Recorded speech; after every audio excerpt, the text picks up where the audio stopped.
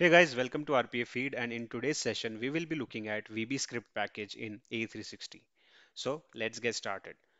You might be seeing the screen, and in the screen we have some comments added.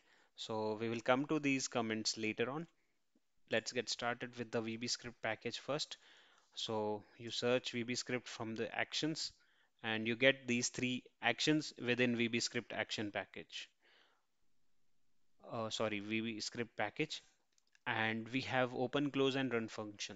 So we will use open, run function, and close, all the three actions. So VBScript open action is to give like open the session for your VBScript to be executed, and here you have two options like import existing file and manual input. So you can either import VBS, which is VBScript file from control room desktop file, or variabilize if it is coming from the parent task or another task. You can variabilize that, or you can choose a file from your local folder or a VBScript file from the control room if it is uploaded on the control room. And the next option you have is manual input. Herein you can type the script, VBScript. So we will be using this option. So here let me write the VB script function, function name, say hello maybe, and in parameter we will provide name, and VB script function ends with end function. So we have function, function name, the parameter, and end function. So within the body of this function, we will need to write something. So this is just a demonstration of how we can use VB script. In A360, we are proceeding with a simple example where I'll be taking input a name as an input and we will be greeting that user.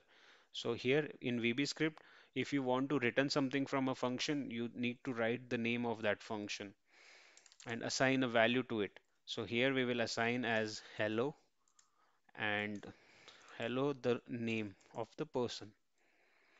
So this is how we will greet that person, and this function will return hello and the name which we'll be passing it.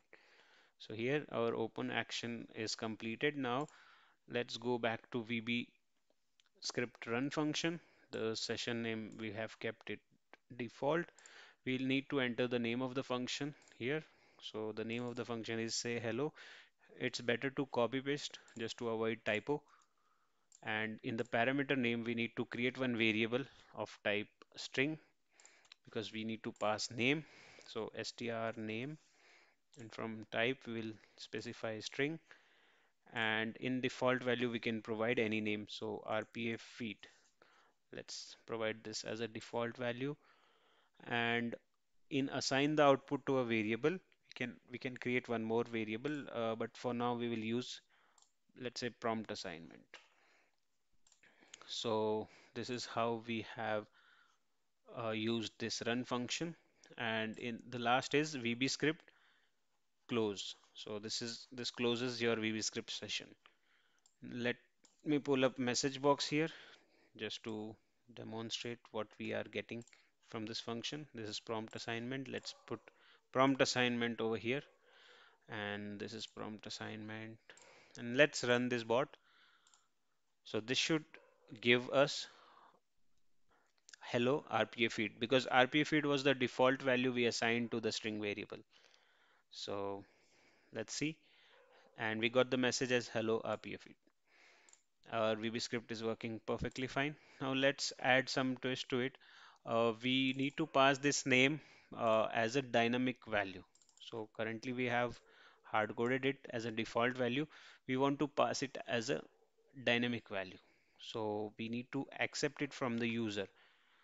So for that purpose, let's pull up prompt assignment wherein we can accept input from the user. So prompt assignment for value, we will add it here and enter your name, and in the window we can keep VB script or something, anything meaningful name, and here we need one more variable, or we can use the same variable, but I have created this variable, so I'll go with name and enter your name. Your whatever name user will enter will be stored in the name variable, and then we can pass this name variable to this function from here. And now let's execute this bot. So it will ask for a prompt for us to enter the name. We can enter any name. So this time let's enter a YouTube maybe, and okay. So it should say hello YouTube. So that's how our VBScript executed successfully. So guys, that's all about VBScript. And yeah, coming back to this comment. So if you want to debug or sometime VBScript is not working, it's first of all, it's always advisable to keep these in a try catch block and do a proper error handling so that your bot execution is like gracefully it terminates in case of errors. And for more debugging on VBScript, so you can navigate to this folder where your automation anywhere bot runner is installed. You can navigate to that folder, program data automation anywhere bot runner folder, and you can view the logs of bot launcher. So with the current date, with today's date, or whenever you're facing the issue or on that particular date's log, you can view, and over there you will be able to figure it out what is the issue, what is the cause. So this will help you in debugging the VBScript related issues. So guys, that's all for this video. Thanks for watching, and please do subscribe to our videos and hit the bell icon.